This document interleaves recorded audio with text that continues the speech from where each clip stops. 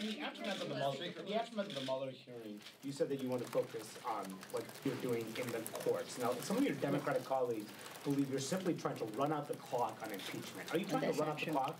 No, I'm not trying to run out the clock. Let's get sophisticated about this, okay?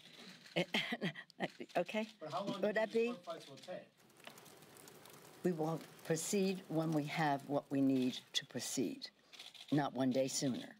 And everybody has the liberty and the luxury to espouse their own position and to criticize me for trying to go down the path in the most determined, positive way. Again, their advocacy for impeachment only gives me leverage. I have no complaint with what they are doing. But I know Mueller, I keep calling him Special Counsel Mueller. Mr. Mueller said the other day, confirmed in the public mind that the president has obstructed justice. You know what he said. He could have exonerated him. He would have, he didn't. But he was not able to investigate the president's finances, personal, business, or otherwise, and that is what we are doing in the courts.